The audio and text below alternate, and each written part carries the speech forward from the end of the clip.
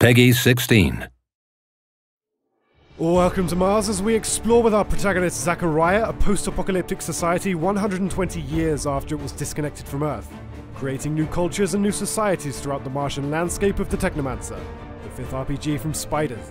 Zachariah is a Technomancer, a warrior able to harness his bioelectric powers into powerful skills and abilities in combat, focusing on 3 distinct fighting stances: Warrior, Guardian, and the Rogue stance, which we'll be showcasing later. Right now, you're looking at the Warrior stance, with a buff that increases its base damage but limits the ability gauge to 1 slot, reducing the amount of active skills we can use. You'll notice also the stamina bar decreasing on certain actions, causing you to be less effective in combat.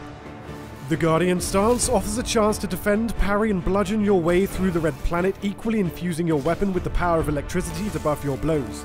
Further moves are upgraded as you level up.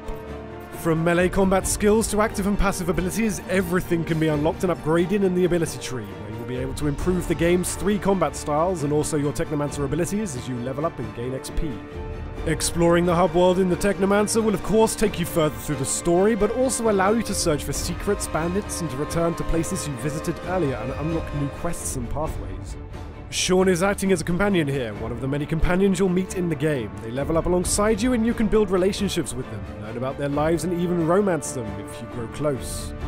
Looting and crafting equipment is important in the Technomancer, with crafted weapons and armor drastically changing the appearance and effectiveness of clothing and weapons.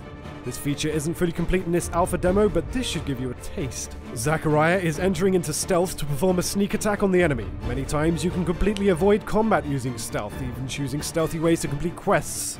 This has been a brief overview of some of the features in the Technomancer, releasing 2016. Stay tuned for more.